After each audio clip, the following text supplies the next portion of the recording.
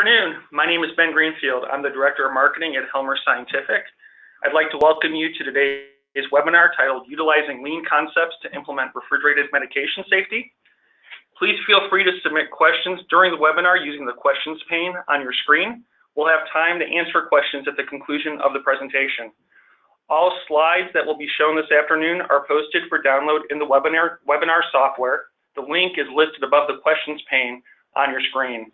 We will also send a follow-up email that will include a link to this presentation. I am very pleased to introduce today's speaker, Dr. Jessalyn Henney, PharmD. Dr. Henney currently serves as the Medication Safety Director at Community Health Network in Indiana. Through multidisciplinary teams, Dr. Henney oversees the strategic management of medication safety for both acute care and ambulatory care services, focusing on all steps of the medication use process. In addition, she co-chairs the Indianapolis Coalition for Patient Safety Medication Safety Work Group and is a member of the ICPS Contrast Media and Executive Work Groups. Without further delay, I'm pleased to turn the presentation over to Dr. Henney. Thank you for that introduction. Before beginning, would like to be able to talk about disclosures real quickly. Just bringing over to attention to our right-hand side, are the presented examples and pictures are for educational purposes only and do not represent Community Health Network.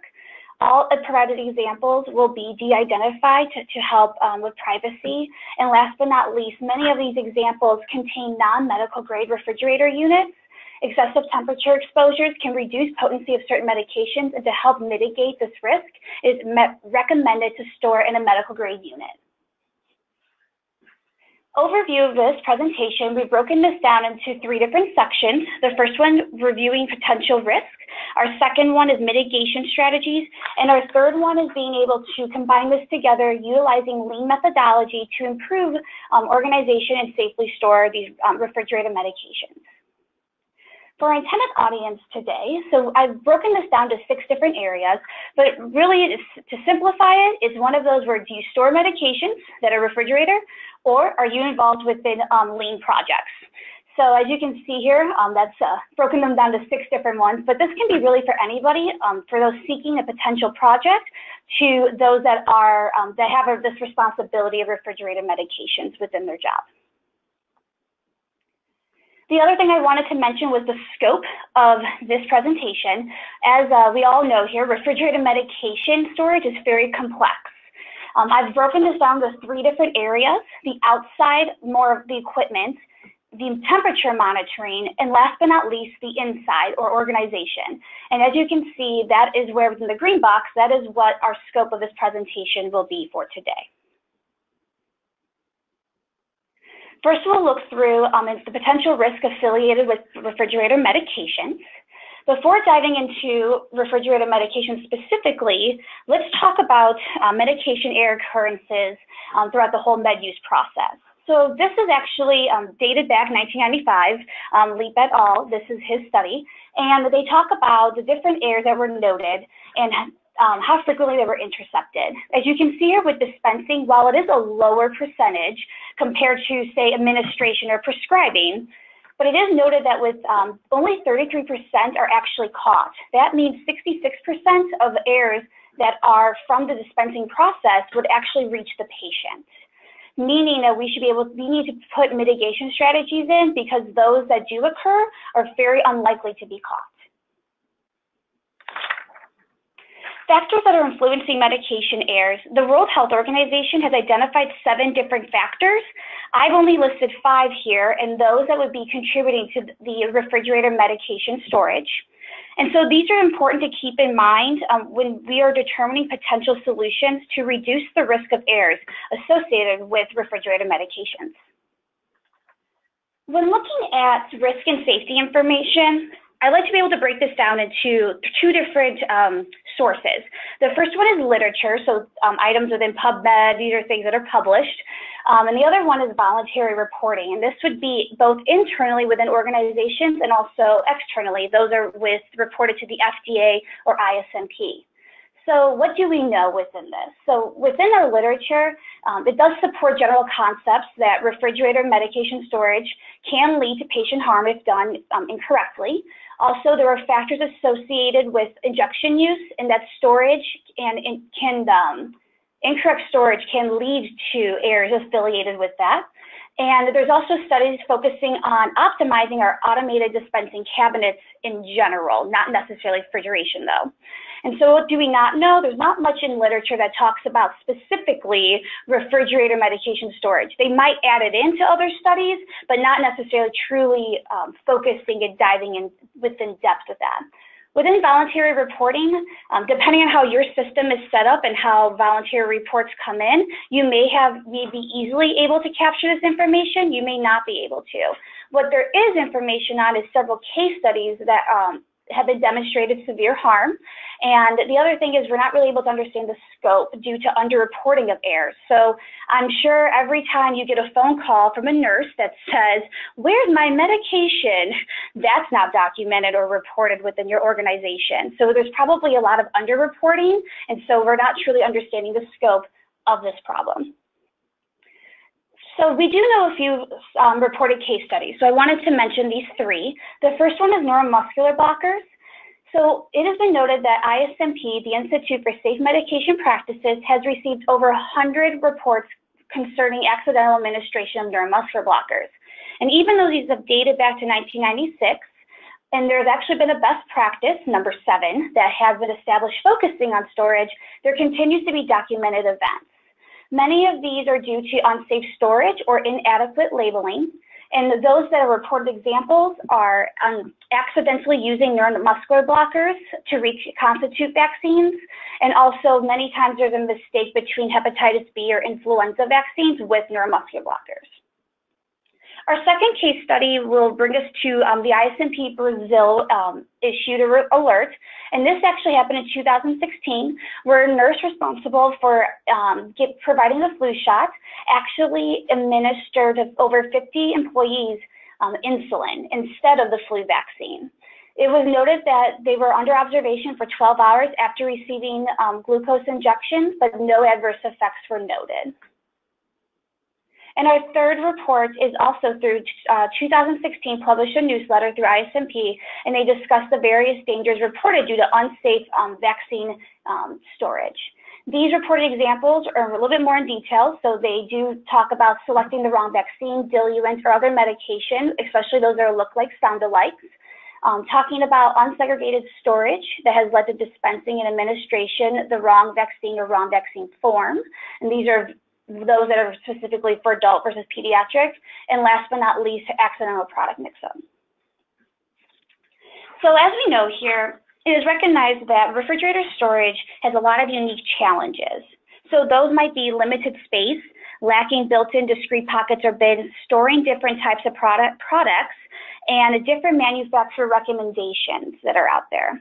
ISMP has identified several common contributing factors regarding drug storage errors, which I've included here below. Many of those are noted within those unique challenges, such as crowded shelves, lack of dividers, and that's because of the lack of built-in discrete pockets or bins. Last but not least, another area that contributes to errors is human factors. When it comes to stock retrieval, this is a process that is wired automatically within us.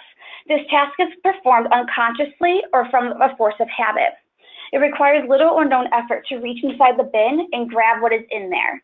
Many times, it is one of those that this isn't caught until barcode administration occurs that we recognize the error has really occurred. So this is why it's important to have a process that allows for us to store and being able to reduce the risk of errors when we are stocking the machine, because those that are utilizing it on the back end may not recognize this until it's too late. As I like to say, garbage in equals garbage out. When it's something put in correctly, it will most likely be taken out incorrectly. And this is why we need to design a process with the end user in mind to prevent errors. So now we've talked about what risks are involved. I'm sure, as you know, I didn't tell you anything new. I'm sure you see this within your own organizations, but wanted to provide what background information I was able to find, as well as what has been seen in practice. And so as we know, this is a risk that we've seen within our own hospitals or within our own areas. And so let's be able to identify risk strategies. And so for that, I've divided that into general concepts, and as well as specifically looking over high-risk medications. First, we'll talk about our general concepts. For our first part of this, we'll talk about space allocation. I'll have you guys looking at slide 21 in a second, but right now we'll look at slide 18, and then I'll have you look at 21 while talking about the helpful tips. So the first thing, as you see here, there's a fridge picture on the right here, and you open this up, and I'm sure everyone was shocked to see we've got red bins stored on others. We've got medications not even in a bin. We have empty bins. And so there's not a lot of, the numbers are out of order. There's not a lot of organization at all to this picture. And so it's very important that all storage areas, including the shelves, narcotic boxes, bins, and patient designated areas are adequately sized and avoid clutter. Stock should be well spaced and easily visible. So when just in this refrigeration, there are actually 3 neuromuscular blockers. You only see the 2 red bins there. In the back is actually a 3rd one that you don't see. So yes, this fridge does have 3 neuromuscular blockers in it. You just can't see it because it's so far in the back. This is a good example of why needing to be able to have things well spaced and easily visible. This was where people would grab the wrong neuromuscular blocker because they didn't recognize that a 3rd one was in the back that they really needed. The other thing is do not overstack the bins, and it's best to store away from the floor, coils, walls, ceiling to allow for proper air circulation. And this is, even though this is where it's wanting to be able to space everything evenly, it is recommended to check with the manufacturer for specific requirements. It is also recommended to ensure to include enough space for your largest inventory requirements. So for example, if you store flu vaccines only, what is the largest supply needed within flu season for your flu vaccines? This is the amount of space that would be needed for your particular refrigeration unit. The other thing to keep in mind is what is your future capacity requirement? Do you suspect another unit will be using this refrigerator, requiring for more inventory to be inside of it? These are the things to keep in mind when thinking about how much space would be needed to store so that we don't have, as you can see in this top shelf here, bins stored on top of each other. So I will have you guys go to slide 21 as I talk about the space allocation helpful tips, being able to apply it within the picture here. So the first thing is ensuring the bins are stored to allow easy retrieval, as we talked about, and making sure we don't stack upon each other. Also, patient room bins located on a shelf that's easier to reach. So as you can see here on the second shelf, you have you have the 4 bins there. Those are patient-specific bins that were not really used. It would be better for them to be stored on the bottom shelf so that when they are in, so that they would be able to be, other medications can be on that shelf that are more frequently used. The other idea to keep in mind is to ensure they are the appropriate bin sizes. So those 4 bins there are very large. Maybe it'd be better to have smaller bins because we don't have products that are that big inside them, so we can utilize that space for other areas. The other idea is making sure that we actually have a bin for everything. As you can see on the right hand on the top arrow, that's actually a medication in a plastic bag that was just kind of placed there. And so this medication would be probably considered lost, and having a phone call down to pharmacy of figuring out where the medication is.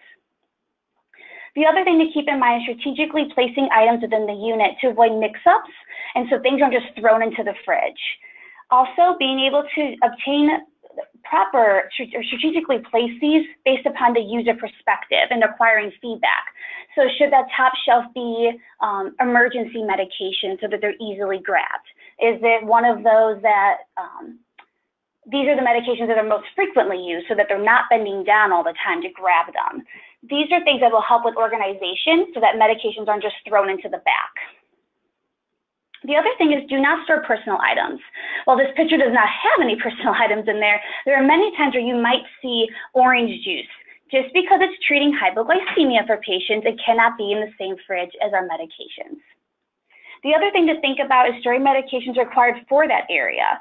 So what are the patient-specific care needs for that population? What is the expertise or familiarity of staff with those medications? And what potential error risk due to other medications stored within there that might be able to be foreseen? When it comes to empty bins, medication versus non-standard stock, and versus having your standard stock versus non-standard stock.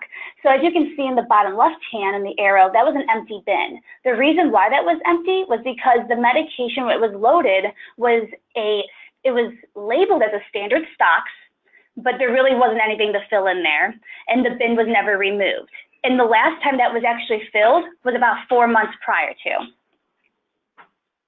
The other thing to keep in mind is developing a process to regularly review these stock items, as mentioned, non-standard stock versus your standard stock, as well as ensuring that your soon-to-expired or expired medications are removed, reviewing your PAR levels for usage to ensure that the bin sizes match appropriately, and utilizing the same techniques to optimize the automatic dispensing cabinets can be used within this as well. The next thing to think about is with our standardization. So in this picture here, we got on our left here, these are products that are not facing the same direction. So it may be confusing. Which ones are expired? Which ones are not? Within the box on the right, this one is not organized in a logical fashion. We actually have medications in the back that are a different strength and a different product than what is currently up front. These become lost and may expire, not given to the patient in time. The other thing to think about is first in, first out when it comes to standardization and developing a process that allows for that. Also, limiting and standardizing your oral and IV concentrations so that we don't have 20 different strengths in there, but maybe just 1 or 2. Our next factor to keep in mind is segregation. So a lot of times we'll have products that look like, sound alike stored next to each other, and this is a big area that can cause an error.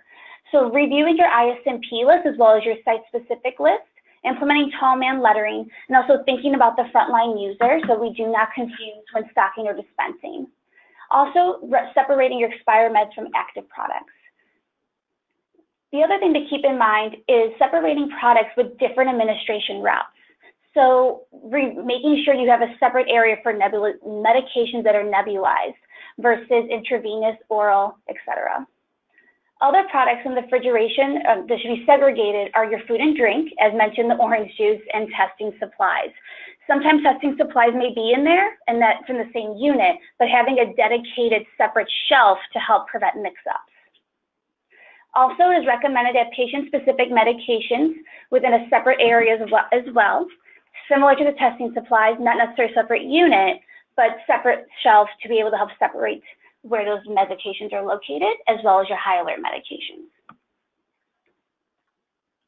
When it comes to labeling, it is recommended to attach the shelves and containers and include the name and the strength, and also indications that can help provide product differentiation. So with vaccines, it might be adult versus pediatric. Implementing consistent spacing with the drug name and strength, being free of unapproved abbreviations, and making sure that we follow our policies. So for example, I'm sorry, can you please go back? Sorry. So for example, I have the Novolog, and so with this would be consistent spacing. So making sure there's a space after the Novolog, after the 100, but no space between the units and the mil. But we also have tall man lettering as well as no unapproved abbreviations. So making sure that you would have a consistency within the standardized format within your labels for all of your medications. Also with labeling, when it comes to stickers, I'm sure stickers are something that, it's kind of an extra added feature when you dispense your medications. But one of the things I always recommend is having a sticker that is affiliated with a positive action. So when it comes to these below, it's recommended to have refrigerate. This affiliates with a positive action. We're going to be doing something with it. Versus if you place a do not refrigerate or store at room temperature, these can be misleading and cause confusion on proper storage. Many times nurses see do not refrigerate and they really read it as refrigerate and they place the medication in the fridge.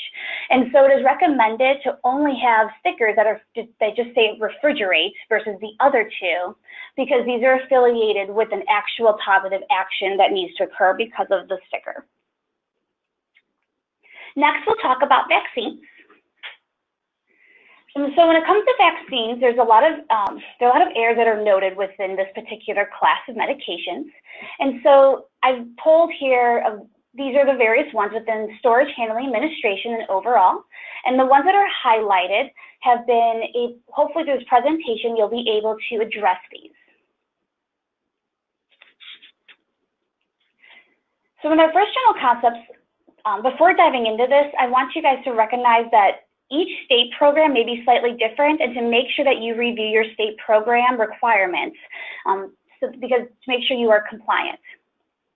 As being said, though, overall, these should be general concepts that would be for any state program.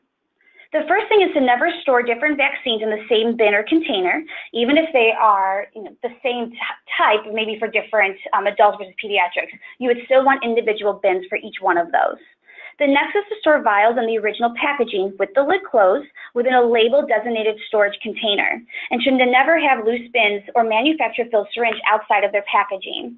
This is to help them to protect from light, as well as making sure that there are less confusion or mix-ups. The next thing is to store vaccines within their corresponding diluents, so making sure that they are next to each other. And also to remind staff that these vaccines do have two components, so that they have not missed that they need to utilize the diluents before administering the medication. Also, bins should indicate the appropriate age range for the vaccine administration. The next thing is thinking about expiration dates. So how many times have you opened up the refrigerator and have seen expired medications, and you're wondering how did it not get caught till 3 months later?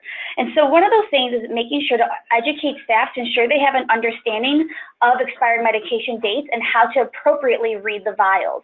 So as you can see here on the bottom of the screen, you have two different vials. The first one has the expiration of August 16th of 2019. On the right, it just says 8/19 or August 2019. There is a difference between those. So as you can see here, on the left, it says do not use on or after August 17th, but on the right, you can use through the whole month, and it would be not to use on September 1st.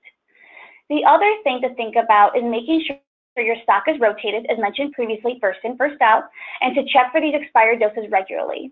It is recommended to have a designated person to make sure this is actually completed at least once a week or when receiving vaccine delivery. The other thing is to keep in mind of how big is the font.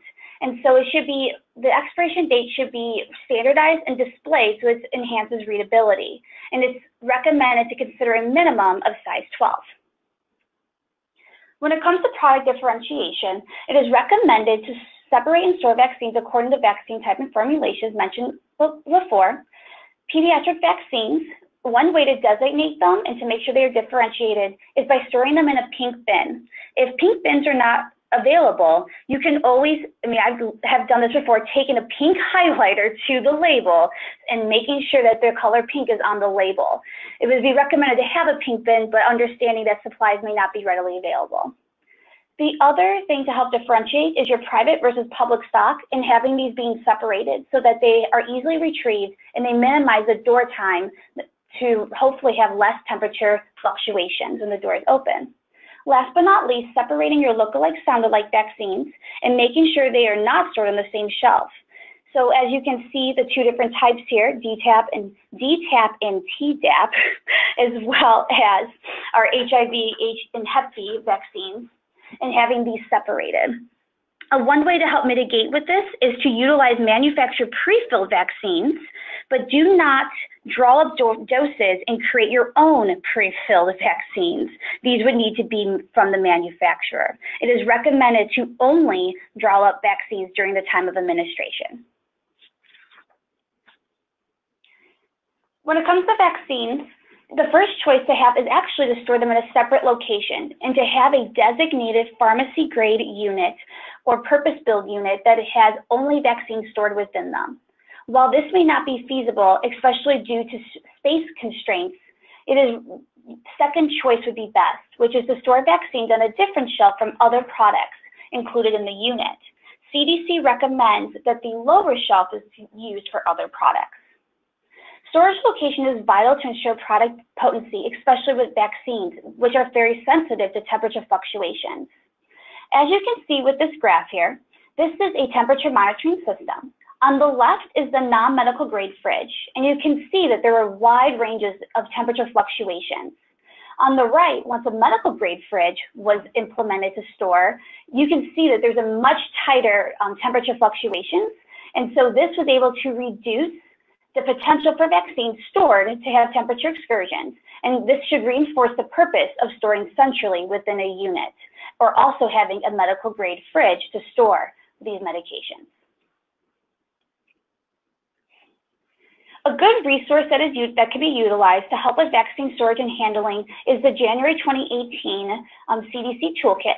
The last time it was published was in June 2016, so if you've not heard, January this month, they published a new one, and I wanted to provide a good picture here that helps explain the different recommendations for the location within the fridge.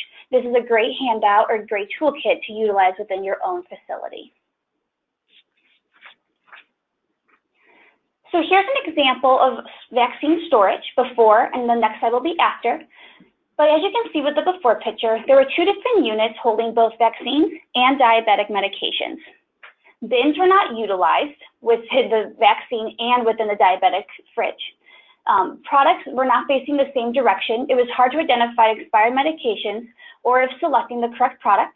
Also, there was orange juice stored within those medications as well. And the other thing was medications were stored in this bottom drawer, as you can see here, which were easily lost. Actually, those were identified as expired meds once the fridge was being cleaned out.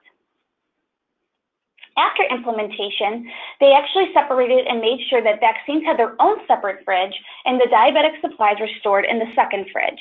As you can see here, labeled Unit 1 and Label 2. Pink bins were used to indicate pediatric vaccines. Bins with standardized label formatting were implemented to make sure there was consistent spacing and no unapproved abbreviations. Blue stickers indicated that there was supply for vaccine for children, and they were actually stored separately in the bottom part of the fridge there, and separate from the other supply. The other thing was they included extra bins that they knew additional products were going to be added in to ensure there was dedicated space so that they were able to easily implement them or be able to easily store them within the fridge. The next concept we'll talk about is controlled substances. So within controlled substances, one of the major things it is to make sure it is for sure locked up to prevent diversion.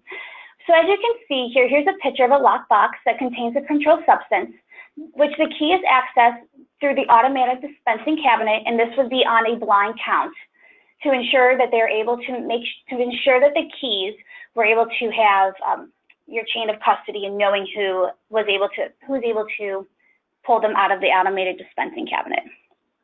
Another idea that has been seen out there is having a second fridge designated to only store controlled substances only. The other recommendation is to review your site policy to ensure that what is happening in practice aligns with your policy. So for example, ensure that your definitions match to your practice. So for double lock, this concept of double lock. So if the room containing the medication storage is not locked at all times, then that means your refrigerator unit must be locked at all times and the controlled substance must be locked within that unit to have a double lock. A lot of times medications that are stored in the fridge may not be in a locked room, and so it's important to ensure that you are following your policies. Our next medication will be insulin. And for this one, it's important to have product differentiation, both insulin types and concentrations. This can be done through auxiliary labels and barcode administration when you are dispensing as well as stocking the medications, and more specifically with U500 insulin, to make sure this is stored within a bin, preferably lidded, and located in a separate location from other insulin products. Vials should be stored only within the pharmacy and not on patient care units, and that it is dispensed patient-specific doses to the floors. Also, do not dispense or store insulin vials and cartons on patient care units. This is because it has been mixed up before when a nurse or another user puts back the insulin and they may put into the wrong pocket. The next person who comes by may only read the carton and not the actual vial. Then this is where an incorrect product may be administered. Our next class will be neuromuscular blockers. This is actually an ISMP best practice number 7, which was published 2016, and they've actually revised this for their newest version, 2018-2019 targeted best practices, which states to segregate, sequester, and differentiate all neuromuscular blocker agents from other medications wherever they are stored in the organization. Here below is a graph, results from an ISMP conducted survey to determine compliance and barriers of this best practice. As you can see here over time, more people are becoming fully compliant. But as you can see, it has been taking some time for this to occur. Some of the reported barriers through this survey were space limitations, as well as the anesthesia ADC is an open matrix and allowing not for segregation in the OR workstations. Some compliance ideas are to include a red-lidded bin, including a sticker, segregate and distinguish each product if multiple stored in the same fridge. So standardizing the different vial sizes that are stored. So making sure that, let's say all rocuronium are 10 ml vials versus having 5 and 10 ml vials, but then having your succinylcholine vials all 5. So if you standardize your different sizes of vials, this may help to distinguish between different products. Also, utilizing different dispensing containers. So maybe you say, we're going to dispense all rock in vials, but all succinylcholine in syringes. This will also help to differentiate your different products. As mentioned before, ISMP had this revised. In the green here, you can see the areas that they changed and revised this best practice. The one area to take note of as the exception is this now excludes anesthesia-prepared syringes of neuromuscular blocking agents. The other thing to take note of is the sticker that they recommend to put on there. And it now recommends to say patients must be vented to clearly communicate that respiratory paralysis will occur and ventilation is required. So here's an example of medications for neuromuscular blockers. And as you can see here, medications were not securely stored in the red-lidded bin on the left, and also the sticker does not align with ISMP revised best practice. With the picture on the right, as you can see, there were actually, you can kind of see there that with the orange there are other medications right next to these, and so it's not segregated. Also, these were not stored into a bin. So now that I've rattled off all these different concepts that are very one-off, and you're probably recognizing, oh, I need to probably implement these within my hospital, it's one of those that can become very overwhelming. And so how can you implement these within your organization? One of the concepts that is great to utilize when implementing is the principles of 5S. And so 5S is a common tool used to organize a workspace and incorporates visual order, organization, cleanliness, and standardization. And the goal is to allow the process users every time to have the materials they need, where they need it, and when they need it. And so benefits include improved safety and quality, increased visual management, increased productivity, decreased waste and costs. It also boosts morale, especially when you have a frontline user being able to implement this project and being able to become yellow belt or green belt certified, as well as improve your company image. As you can see here, there are 5 different steps within the 5S process: sort, set, shine, standardize, and sustain. The first step is sort. This is where we only want to keep necessary items and remove all others. The next is set, wanting to arrange these items to promote an efficient workflow. Next is shine, being able to clean the area, making sure that we have proper bins that are with the right labels, no grime, making sure everything's cleaned up. Next is standardize, making sure we have everything in a set place every time it's the same way. And last is sustain, so making sure that our improvements will be maintained over time. So let's go back to our neuromuscular blocker project that you've seen before within our last slide. So here, as you can see, here's some of the pictures from beforehand. And now let's see if we can do this with our 5S. So as you can see on slide 46, we have our 5S technique for the neuromuscular blockers. And so it was recognized an increase of errors affiliated with neuromuscular blockers, and a 5S project was put onto this to improve the dispensing and stocking and storage process within these medications. The first one was sort. So this is where the removal of pancuronium from formulary. This has been on shortage for a while, and this actually has not been ordered from this particular organization for about 3 to 4 years. So it was recommended to remove it from formulary. The next was to remove clinically unnecessary neuromuscular blockers and ensuring that those stored in there were relevant for the patient population. Next was to set it. So reorganize each unit and place medications in a logical order. Next was shine, so ensuring all neuromuscular blockers are placed in a red-lidded bin. This was also within the pharmacy as well and optimize the power levels. When it comes to the red-lidded bins, many times the bins that were already in place, the lids were removed, the labels were halfway pulled off. This was a great opportunity within shine to ensure that the labels were nice, clean, and fresh, as well as the lids were not cracked, and making sure that everything was nice and neat.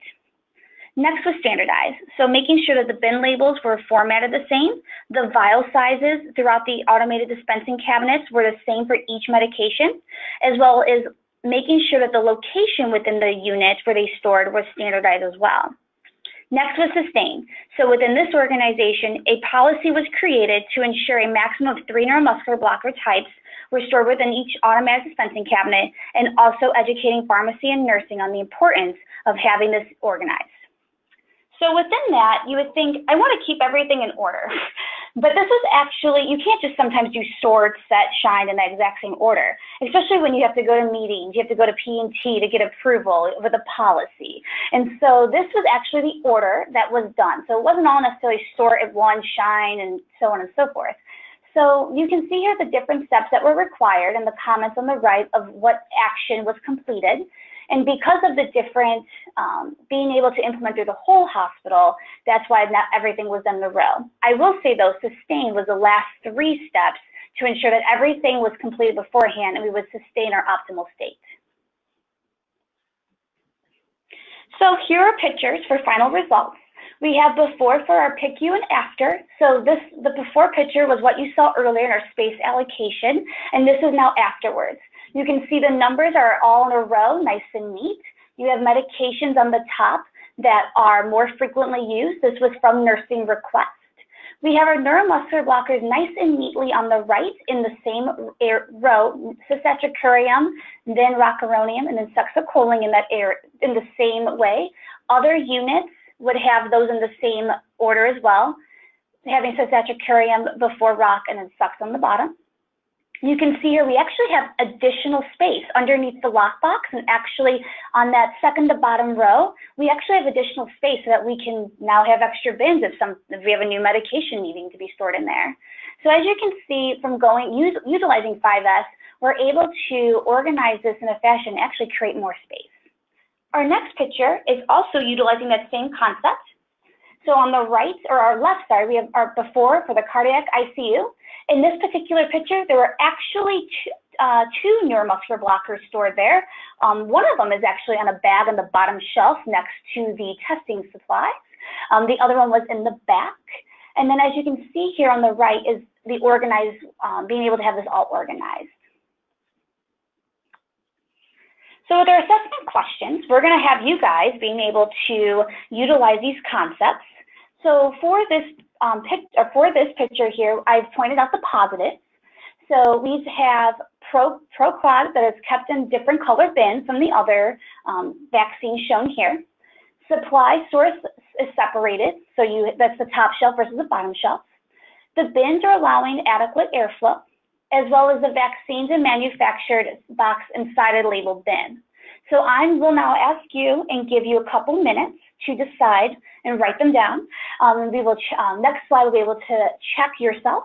And so there are 6 opportunities that we'll be able to identify. 3 of them have been related to this, and other 3 were additional items not necessarily discussed in this presentation, but a great opportunity to learn about. So I will give you guys a minute.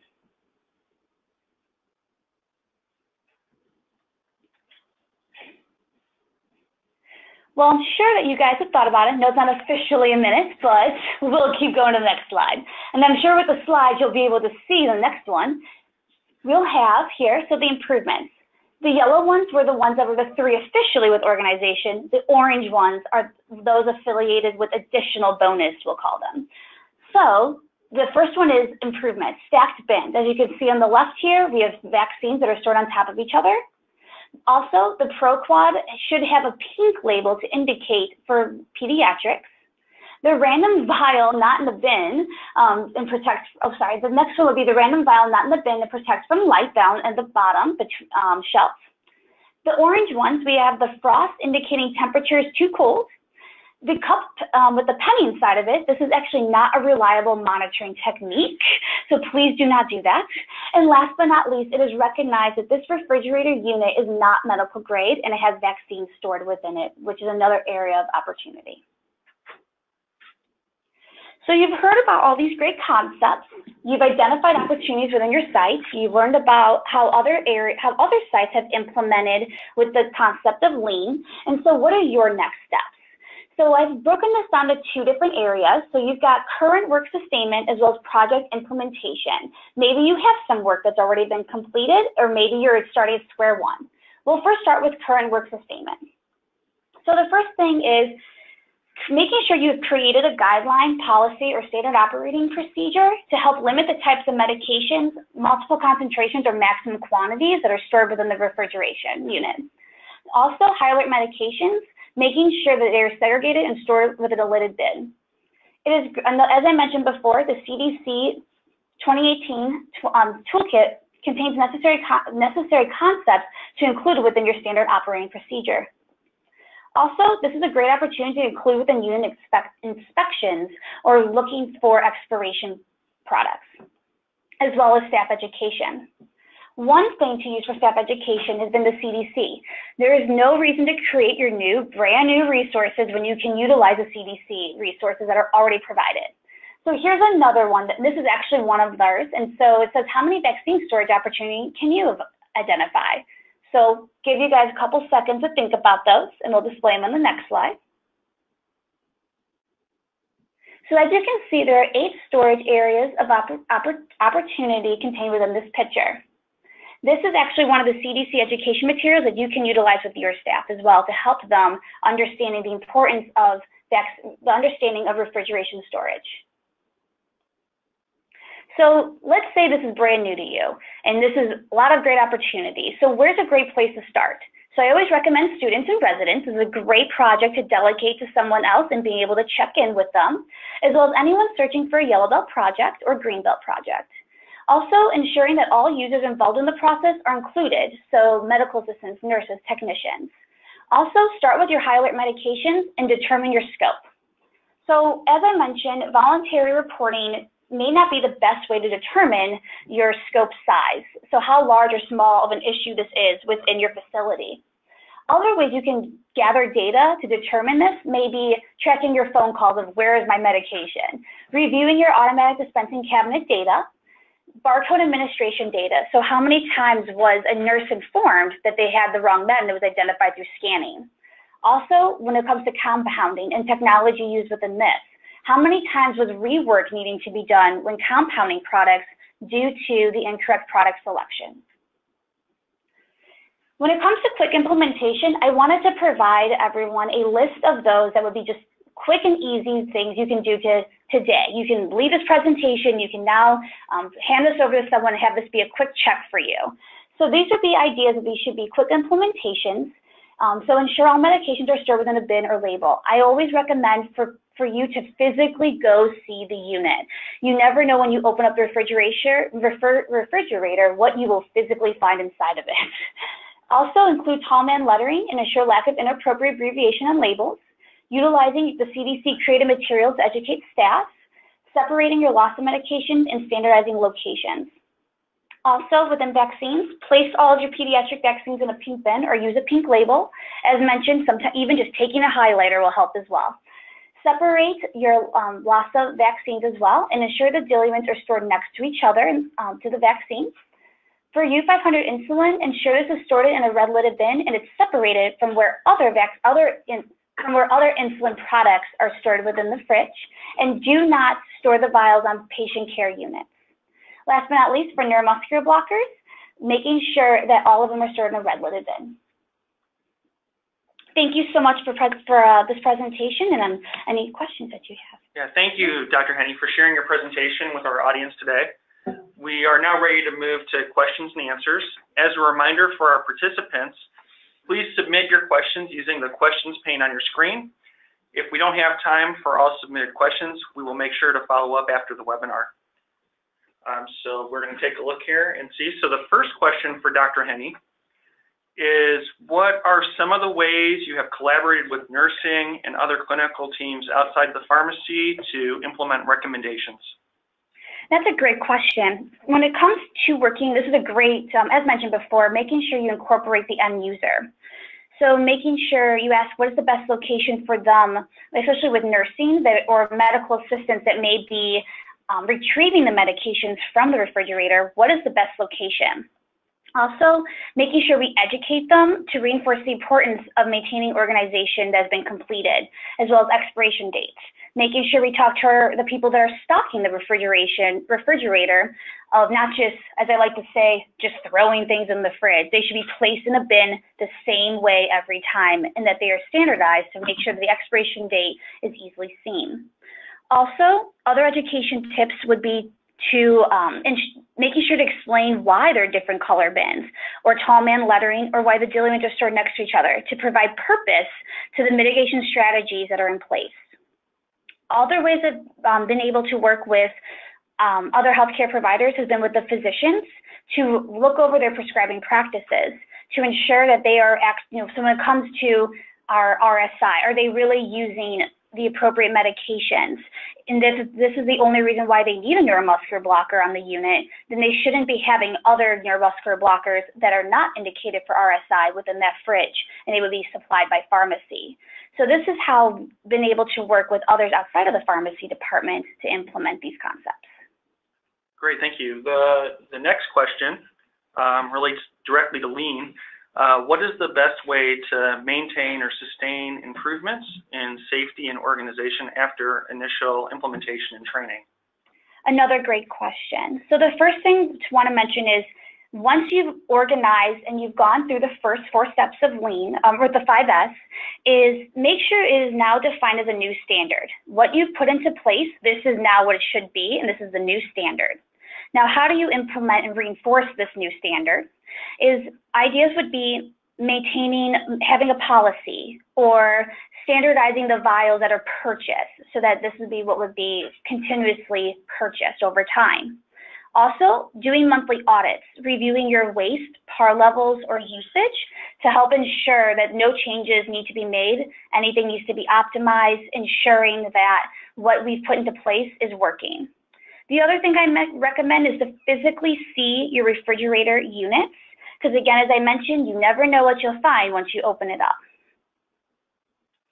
Great, thank you. The next question relates to medical grade refrigeration. Okay. And the question is, do you use a strategy to introduce medical grade refrigeration to assist with patient safety? And I think what the question is getting at is, how do you position medical grade safety as far as the investment it requires to support your patient safety initiatives? Yeah, so that's a great question as well.